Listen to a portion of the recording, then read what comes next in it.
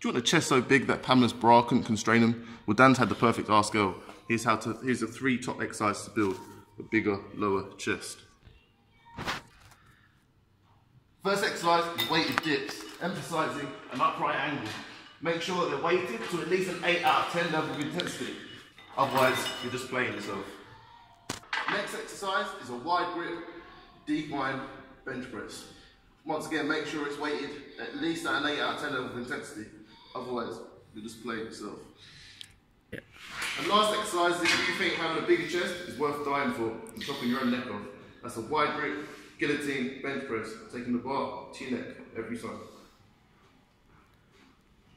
That's my top 3 tips on how to build a bigger chest. If you've got your questions, all you need to do is #AskL below.